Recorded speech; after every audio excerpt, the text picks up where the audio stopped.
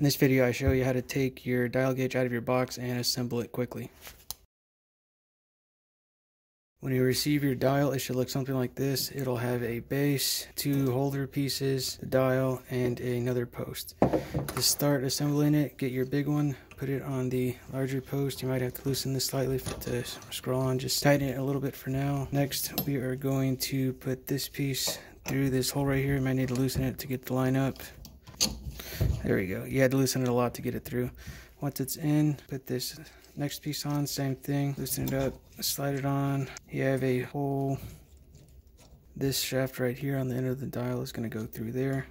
Once it's through, tighten it up. So now everything should look like this. All you need to do is adjust it like you want. So to loosen it, this will slide up and down and allow this piece to slide in and out. When this loosens, this allows the dial to slide in and out as well as rotate this way. Base is a magnet, so you put it on a surface, turn this to on, and it rotates the magnet to the bottom so it will stick and form a solid base to take a measurement from. If this video was helpful, please like and subscribe for more helpful do-it-yourself and how-to videos.